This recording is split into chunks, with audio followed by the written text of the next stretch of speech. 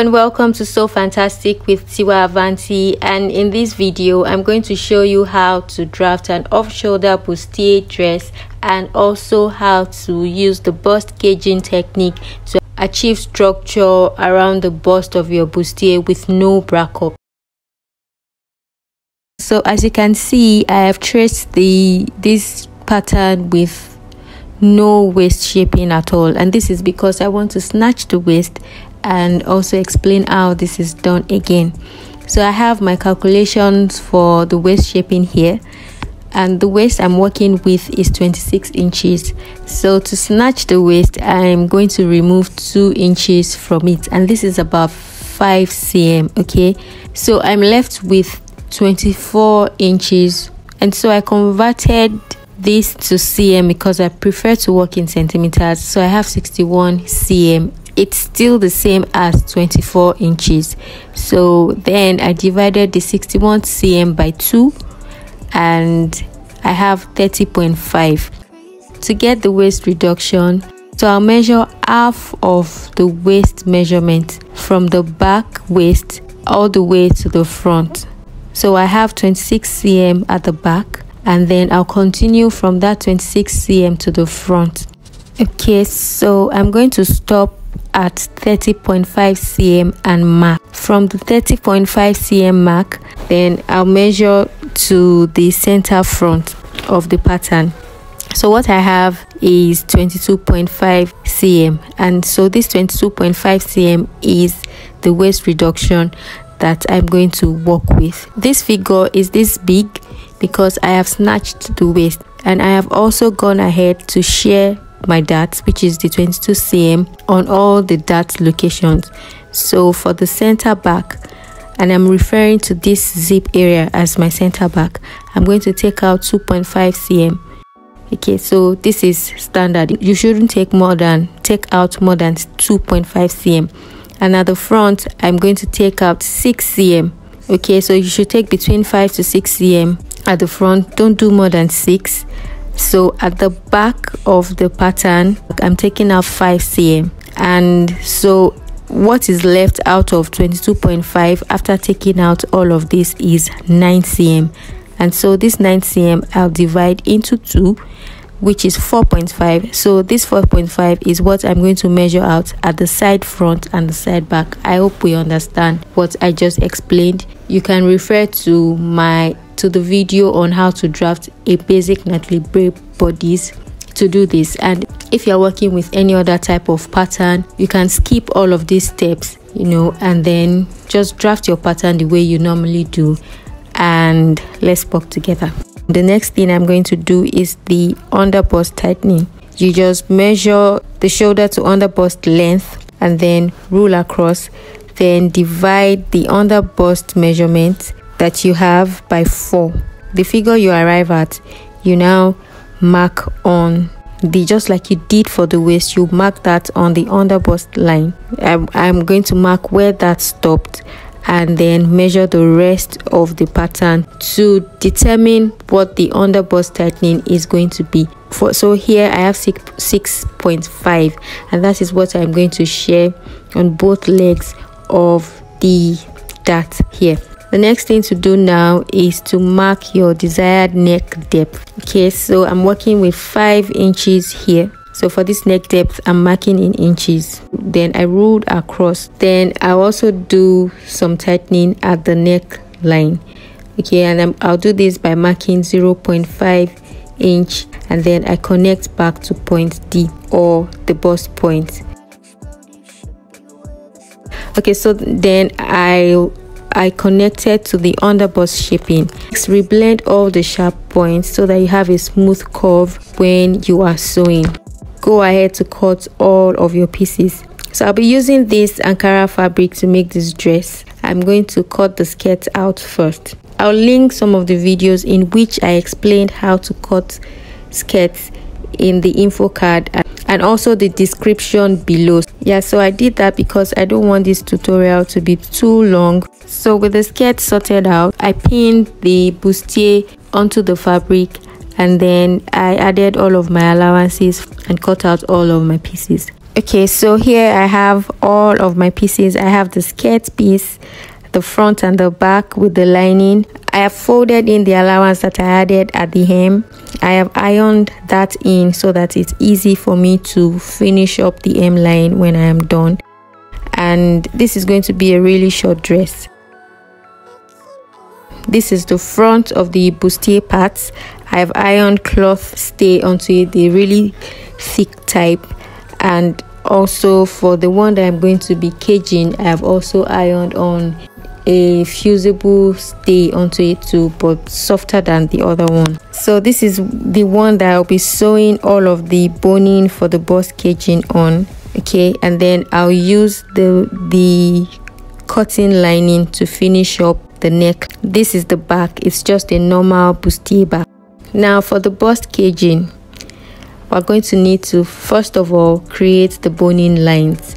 So the first thing that I'll do is to trace out the pattern paper before I unpin it from the bustier, so that I can mark out the allowances. I don't want to work with the allowances. After tracing, make sure to mark the under bust point. Okay, so then open it up, because this is the center piece. Open it up, flip your paper over, align it at the center, and also mark out, trace it out on the other side. And also on this side, mark the under bust point and connect as shown. Trace out your pattern paper on the side panel of your bustier also, and also mark the under bust line and the bust point for the two side piece. I forgot to mark the bust point on the center piece, and that's very important, so that all the points are well aligned when you are joining. All right, so I'm just going to do that sharply.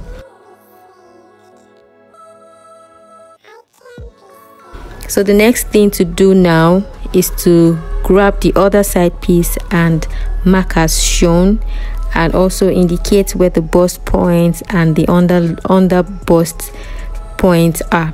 I'm going to be sewing boning to the under bust.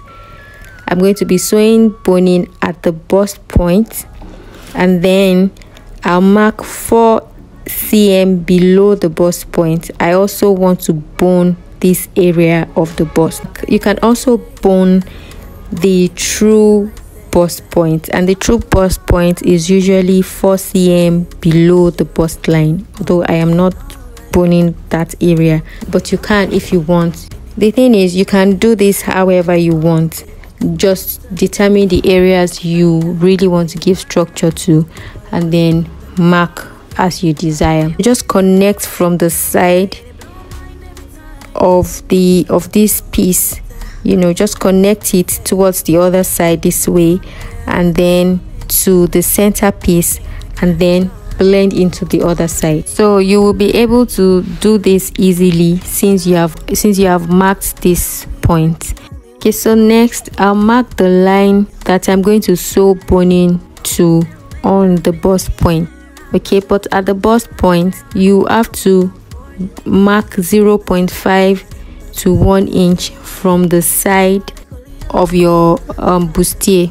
Okay, this is to ensure that you don't have any boning sewn along the seam allowance. Remember that you will still be joining the sides of your bustier together, so you don't want your boning going into the seam allowance, this, and getting in the way of your sewing. So you just mark between 0.5 to 1 inch in, so that you have some space between the boning and your allowance. So connect as shown with your ruler, and also remember to give space between the sewing allowance and the where the boning is supposed to start from on the other side. So I'm going to have one boning here at the bust point, and also one here below the bust point. Remember that I marked this one 4 cm down from the bust point. Okay, for the one that is going to be sewn on the under bust line,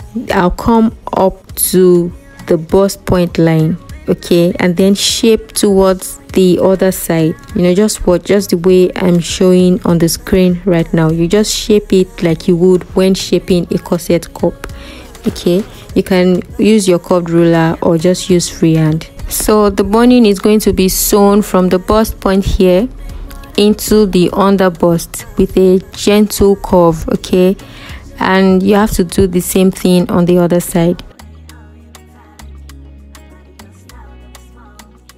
Then I'm going to have another boning at the neckline. This is also optional, but I just want to give structure to the neckline since the neckline is straight. Then I'm going to sew boning very close to the center fold here. So to do that, mark the center of the middle panel. Then at the under bust line, mark 0.5 to the left and the right of the center line and connect to the top as shown. Okay, so this is what I mean. I'm going to sew the boning here and here. Okay, after joining the bustier together, I'm also going to sew boning along the seam line, and it's going to stop at the under bust. Please note that when you're trying to achieve a caged bust, you don't have to iron the boning straight.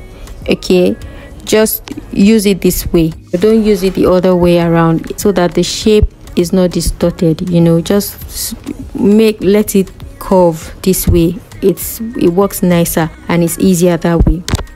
So now it's time to sew. Okay, so just grab the lining that you intend to cage and start by joining the bustier first. Then iron the seams open so that you can work faster. So now sew the boning into the seam allowance first, and remember that you are stopping at the under bust line. So after sewing on one side, flip it so that you can sew the other side of the regular boning, and you have to go slowly so that you don't break your needle and then your lines are straight, you know, and you're not skipping any parts. So when you finish, cut it off and then sew boning onto the other side.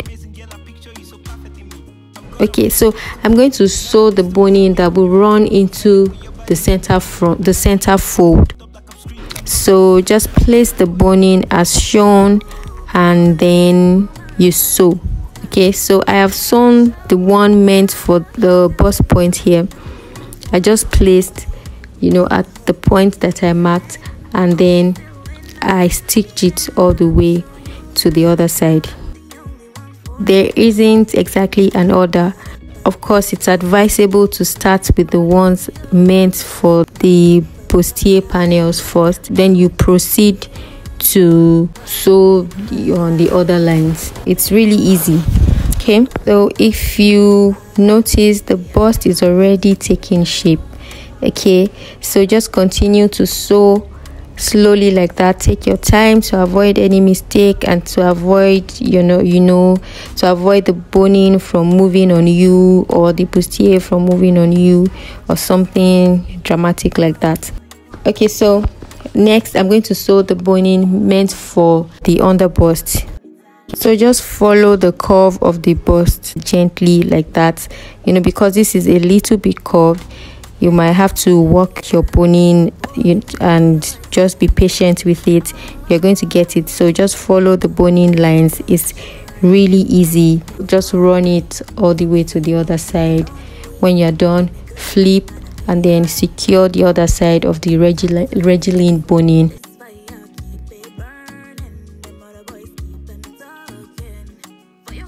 So the one that I'm going to attach last is the one meant to give structure to the neckline of the bustier. And like I said earlier, I think I mentioned earlier that this one is optional. You know, I just want it there.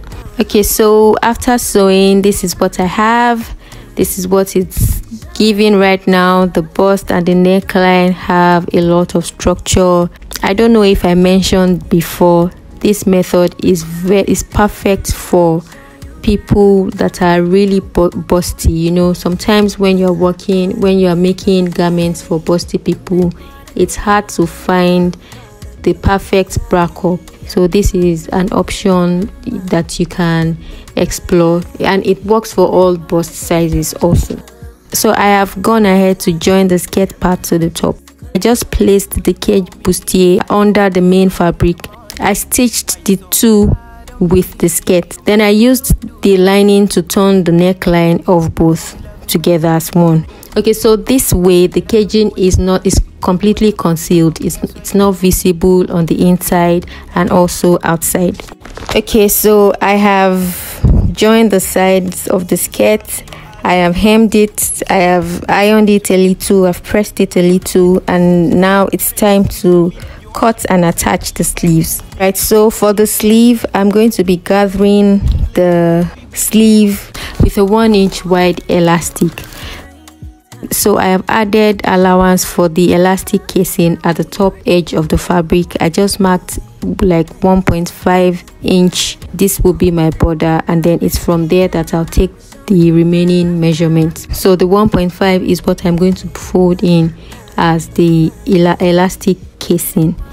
All right, so the width of this fabric is 16 inches. So at the top, I'm going to mark 8 inches instead of marking half of the off shoulder sleeve width, because I want to gather it at the top with elastic. I'm just going to place the armhole of the dress on the 8-inch point, and then I'll shape out the armhole, so that I'm sure that the armhole of the dress and also the sleeve is the same thing. So at the top here, I added 1-inch seam allowance, for joining the sleeve together, and then you can connect with your ruler or use freehand to do that. So I'm going to go ahead to sew the sleeve onto the dress off camera, and after all, this is how the whole dress came together. Let me know in the comments if you are going to try the bustcaging technique, and if you prefer this to sewing cups.